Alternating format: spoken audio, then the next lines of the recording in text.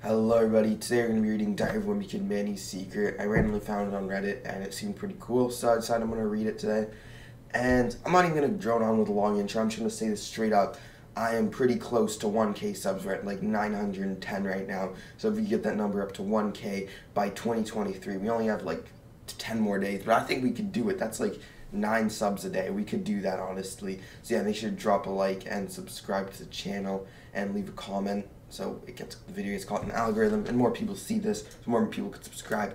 Just support me, please. I'd really appreciate that. Anyway, without further ado, let's get into it. Diary of Wimpy Kid Manny's Secret by u/Jackass Smelly Socks. December, Sunday.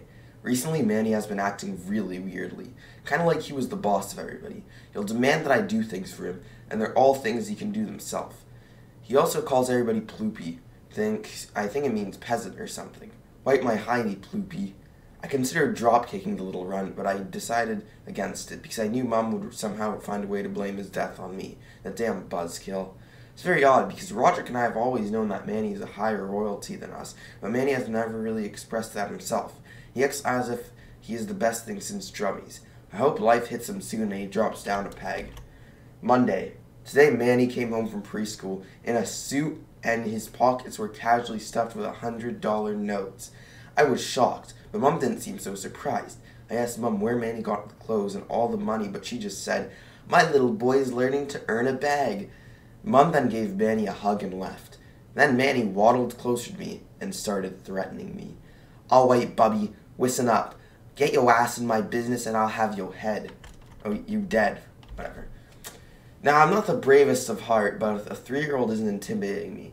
I could easily boot him across a football field if this guy thinks he could put sunglasses on and scare the shit out of my bowels. He has something coming. Tuesday. So I did some investigating in Manny's room while he was at preschool, and I found this. It's quite clearly a picture of Mom.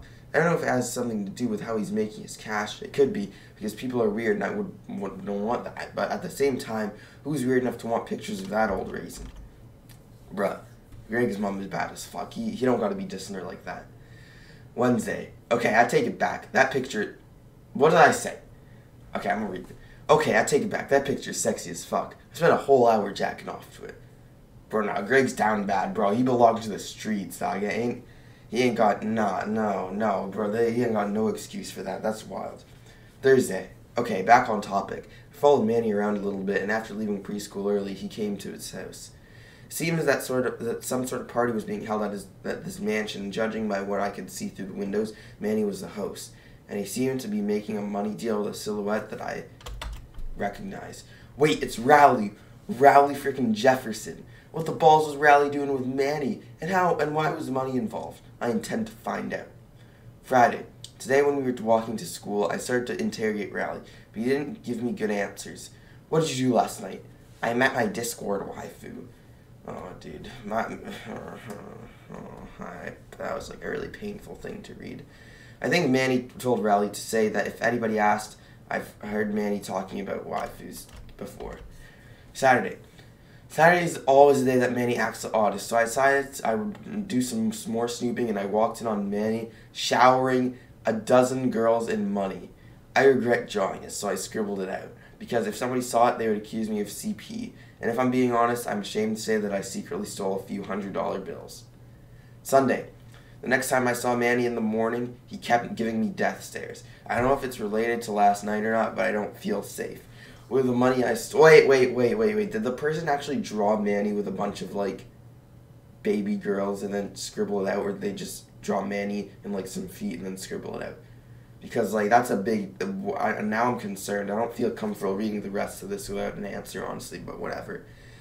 Anyway, the next time I saw Manny in the morning, he kept giving me death stares. I don't know if it's related to last night or not, but I don't feel safe. With the money I stole, I bought a gun. Luckily, the guy behind the counter didn't ask for ID or any of that. Only in America, dude. Can I have a gun? Yep. Monday. Today I came to school with my gun, just in case. Everything was normal until 4th period when... Greg Heffley, report to the office to meet a special person. Even though I was confused, I went to the office. When I got to the office, I realized I should have known who the special person was. Take a seat, Bubby. What do you want, Manny? Listen to what I say, or else. Manny pulled a gun out of his own out. So obviously I sat down. That's what I thought, Bubby. Manny, I'm serious. Tell me what's... No, Gregory, I'm serious. Do you expect I wouldn't notice? Notice what? I've already warned you once, but I'll warn you again. If you get in the way of me, I'll take this thing in my hand and blow your brains out. Manny then pointed the gun at the roof and shot 3 times. Screams and fire alarms emitted, but I barely noticed because I was distracted with the enormous amount of smoke that was exiting Manny's gun. Once the smoke cleared out, Manny had disappeared. At this point, I don't care what Manny's doing. Part of it that's annoying me is how he seems to be taunting me. But I won't take this any longer. I know how to deal with it.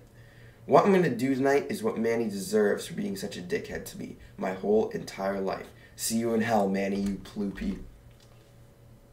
Oh, and... okay, well, Greg's killing Manny. Interesting. Tuesday, the Daily Herald. Crime boss found dead.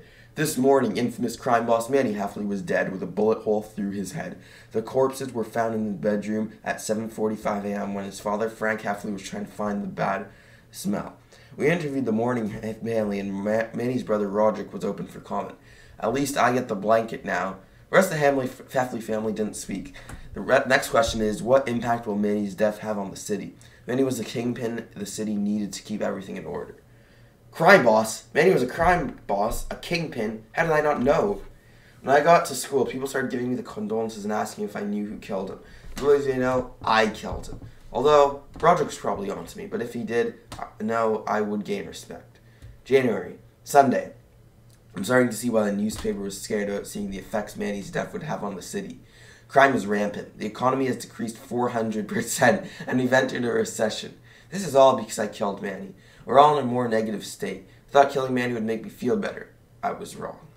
I've tried my best at stimulating the economy with the guns I bought. I've been hunting down criminals who previously couldn't operate because Manny was in charge.